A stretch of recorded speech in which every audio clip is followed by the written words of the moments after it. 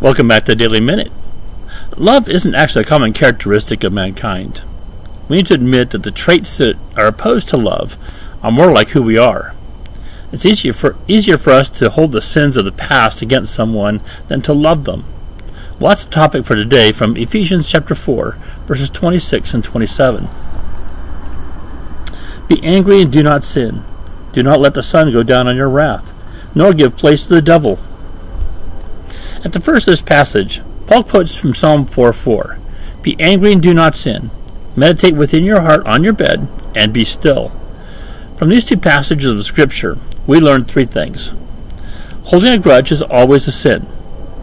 The one who holds the grudge has put himself in the place of God. And lastly, those who hold a grudge give Satan a platform to broadcast his wickedness from. Choose love and offer forgiveness instead of holding a grudge. I thank you for spending time with me in God's Word today. If you have a question or prayer request, please feel free to email me at shinethelightforhim@mail.com.